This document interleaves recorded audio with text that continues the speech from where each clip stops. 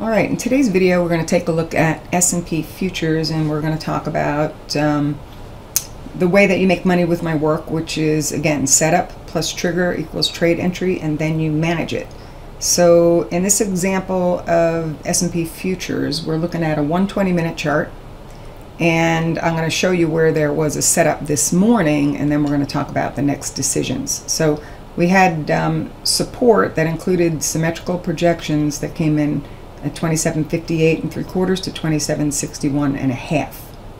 Now, as far as the trigger, where's that? Well, let's say that you're using a 15-minute chart for a trigger chart so that you can, look at a swing trade against the area. It's definitely the more aggressive swing trade trigger chart. So that triggered when we both took out this prior swing high, and then you also had the 834 EMA crossover to the upside. So at that point, you wanted to start taking your buy entries in the S&P with your max risk underneath this last low, okay, if that's the time frame that you're trading. And let's see, what do we have after that? Well, we have the next decision. So if this support decision is more important in the bigger picture, I do have a target that comes in up at the 28.05 area. But what we need to watch on the way up and manage against is the symmetry resistance that's in the way, potentially, of a continuation of the move off of this low. And that comes in from taking these prior rally swings. This is 21 3/4 points. This one is 22 points. And then I have to actually label this one again to see where we're at. Okay, and so far we are 18 3/4 points off of this last low, so a couple points higher is where that symmetry resistance comes in.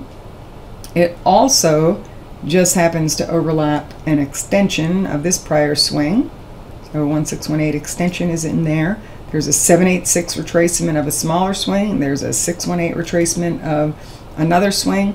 Bottom line, this is where you have to look at managing the trade, because if we cannot clear this resistance, then you have to realize that we're in the position for another possible failure, because the last time that you rallied that much, you saw this decline and you saw this decline. So let's see, if it can push through this resistance, then great. Then it looks good for this potential upside target. But on a failure to do so, I know that there are some of my traders that are going to look at a short against it with the risk definition just above this zone. And yeah, you just have to take it from one decision to the next. We don't always make the targets that we're shooting for, and you don't want to keep your original stop underneath here, because there's no reason to lose money on this trade after we've rallied this much off of the cluster.